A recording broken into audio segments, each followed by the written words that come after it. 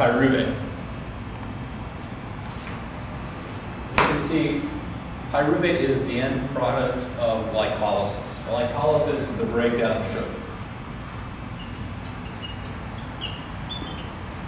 As sugar breaks down, it breaks down into a number of different things, ultimately breaking down into pyruvate, which enters into a process that's what's called the Krebs cycle.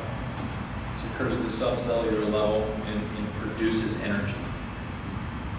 Remember what we talked about yesterday, that fat burns in a carbohydrate flame?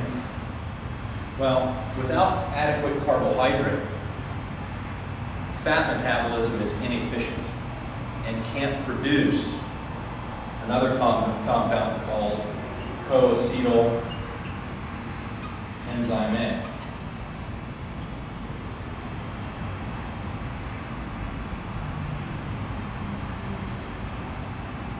With proper fat metabolism, these two work, with adequate carbohydrate, these two work in conjunction with one another to make the Krebs cycle a really efficient process. It's like taking a system that's walking and making it run. Or taking a thermostat and raising it 1 or 2 degrees, where we don't necessarily feel that temperature change, but the electric bill does. Right? It becomes more expensive. So the goal of pyruvate is to make the system work a little bit more, and you actually waste calories through heat.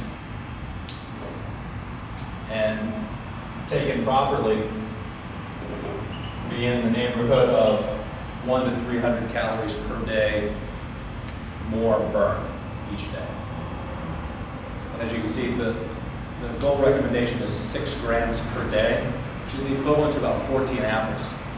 So you can get the benefit of having nutrients without calories, not having to consume 14 apples.